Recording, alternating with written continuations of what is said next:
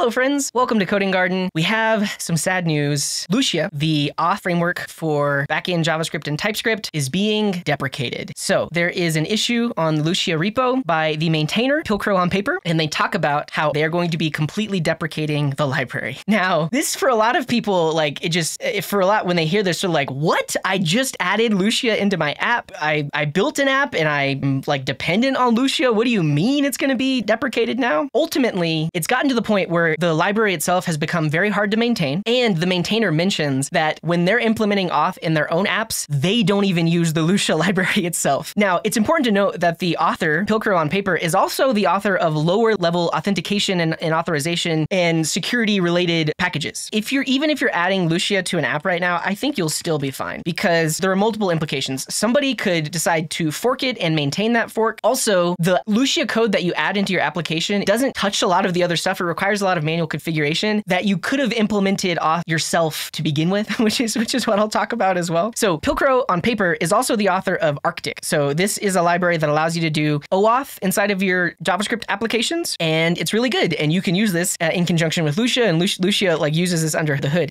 And they're also the author of Oslo, which is other auth related utilities. So this has utilities for working with cookies, utilities for encrypting, utilities for working with JSON web tokens, for doing OAuth, password hashing, CSRF, like all of the things that you typically need to do when you're implementing authentication and an authorization. This library has it. And this library is not going away. Pilcrow on Paper is going to keep maintaining this library. And essentially their whole idea is instead of trying to have a full-on auth solution, they are going to have basically a guide for auth. They're going to create a website that talks about how to implement auths and then potentially has a lot of like copy-paste examples that use libraries like this that are tried and true and tested and do the specific things that you need. But by doing that, now every application's implementation of auth can be more fit for purpose and do the things that they want to do instead of Lucia needing to be a one-size-fits-all auth solution. And so if you take a look at the link here, he has an early preview of it where basically it's just going to be a resource for working with auth. Yeah, and that's what a lot of people have compared it to, Meso, is shadcn for auth. So if you look at some of the replies in the issue here, what about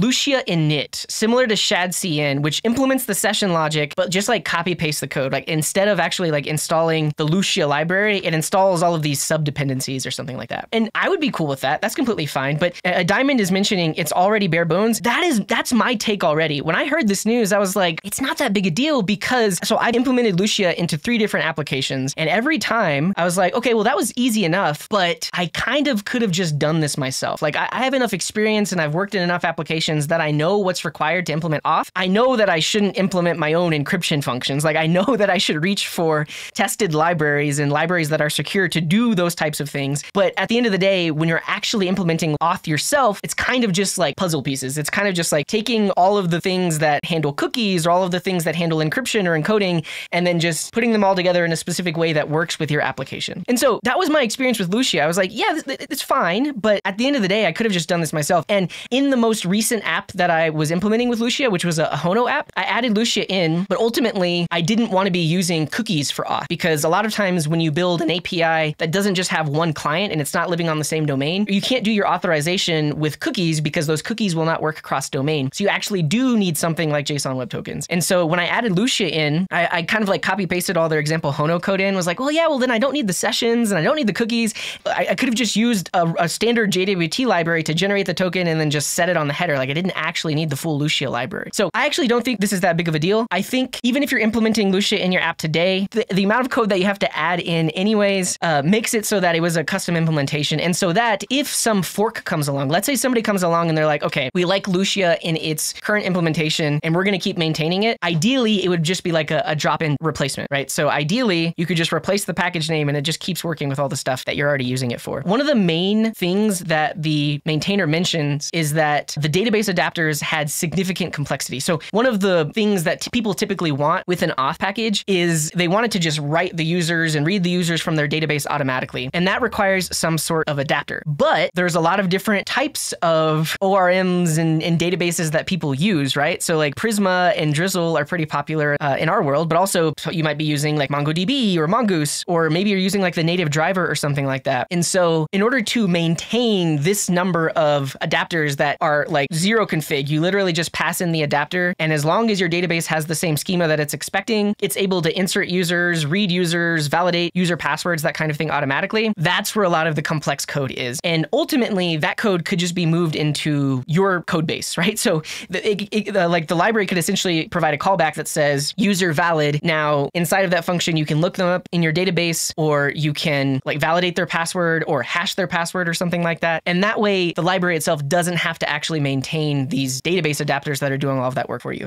And it actually reminds me of Passport.js. So I don't know if you all remember Passport, but whenever you implement Passport, Passport did not have database adapters. Passport always just had callbacks where it was up to you to insert the user into the database. It was up to you to hash the password. And so every single one of their strategies just gave a callback where you implement the work. There were like userland libraries, like third-party libraries that you could plug into Passport that would handle this logic if you were using that specific type of database and your tables had that specific structure. But almost every app I implemented Passport in, I wrote this callback function from scratch and just inserted the user into my database in the way that I needed to. So ultimately, you have time. Pilcrow on paper is saying that it's going to be deprecated early next year. So you have a few months. And from there, they're still going to be maintaining libraries that are used for auth and maintaining a resource that'll tell you how to implement auth. So I think what it will look like is once the library is deprecated, Pilcrow will create some sort of guide that says, how do you go from an app that was implemented with Lucia to an app that is implemented on my own using all of these various libraries? And so you could just think of that as another version bump or another migration where instead of pulling things in directly from Lucia, you're now going to be pulling them in from these various libraries and then updating your app accordingly. So I don't think it's that big a deal. I think you're going to be okay. And there are other auth solutions.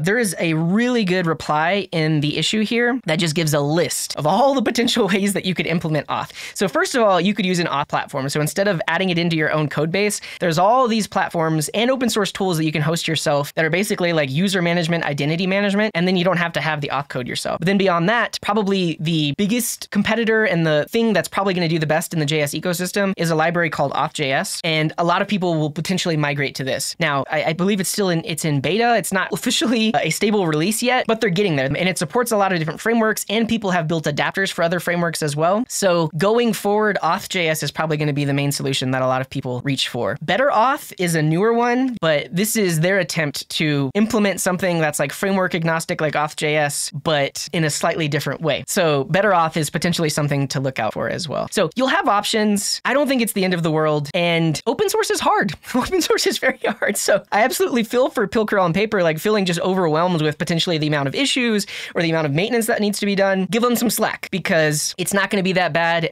And also like auth doesn't have to be that hard. I think ultimately it's going to create developers that know more about how to implement auth and all of the parts and pieces. Is Auth.js not Nextauth? They are. So Auth.js comes from the same people that gave you Nextauth. And so Nextauth has been the standard for authentication in Next.js for a very long time now. It's stable. People use it. But Nextauth version 5 officially will be Auth.js, but that's still in beta. So if you look at their Next.js package, right now, if you were to use Auth.js instead of the official Nextauth package, you need to install the beta. But it is currently in beta. It's not stable. And this is version 5. If you install version 4, that's the stable one that is specific just to Next.js. Okay, so that's all I have to say about that. Show all of your support for Pilcrow, and yeah, go sponsor them because they maintain Lucia right now. They're also maintaining all of these other auth libraries. So yeah, that's all I have to say about that. Thank you for watching. Okay.